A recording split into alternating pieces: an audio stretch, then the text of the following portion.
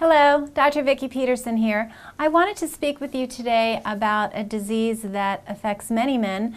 As a matter of fact, over 400,000 men will be diagnosed newly with this disease this year, and that is prostate cancer. It affects men all over the world, certainly more in industrialized nations than in non-industrialized nations. But here in the U.S., certainly anything we can do to limit the risk is beneficial.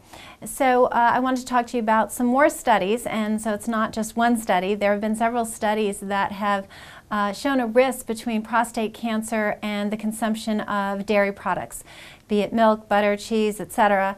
The correlation is very severe, and it's not just in one area of the world. So there have been international studies done in Italy and here in the U.S. and in Sweden, and there's been 2 studies out of Harvard.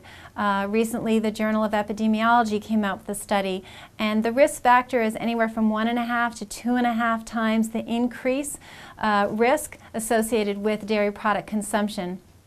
Men who drink more than a glass of milk a day are shown to have this increased risk factor, and of course then you have to correlate what is milk compared to cheese and ice cream and all of that, so it's not just consuming milk. Any sort of dairy product from any mammal, although these studies in particular were doing cow's milk. And also the factors associated with it. Why is this? So there's a number of possible factors. Number one is dairy products are higher in calcium. Calcium is associated with decreasing the vitamin D activity, and vitamin D is not only called a vitamin, but it's also a hormone, and it's associated with reduced cancer risk. Dairy products are also associated with more insulin-like growth factor in the blood, which is an increased cancer risk.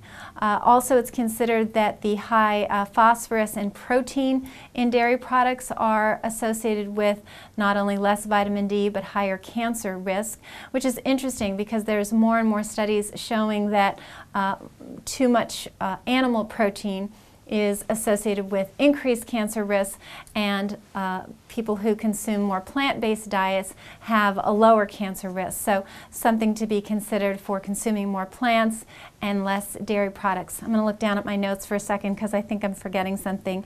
No, that was it. Okay, so basically we live in a country, we love our dairy products, and I can relate to that. I used to be a big dairy lover myself, but the facts are these. We are finding more and more risk factors associated with consuming the milk of another mammal. So today I wanted to talk to you about men and prostate cancer.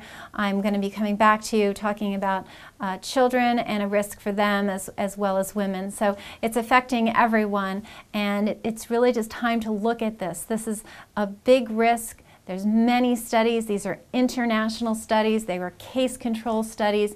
They were not small studies by any means, and there's just more and more of them coming out. So we need to take heed, really look at your dairy consumption, really consider diminishing it. I know it's a lot to think about, but if you get away from dairy products for 30 days, we do this with our patients quite a bit, and you do absolutely no dairy products for 30 days, and then you reintroduce it, you might very well find that your body has quite a reaction once you reintroduce it, which will start to show you how it really feels about those dairy products, and it probably doesn't love them. And you know, you can't really feel cancer developing until it's too late. So I definitely wanted to share this information, and I hope you found it helpful. Please contact me with your questions and comments. I love to hear from you all, and until next time, I wish you very good health.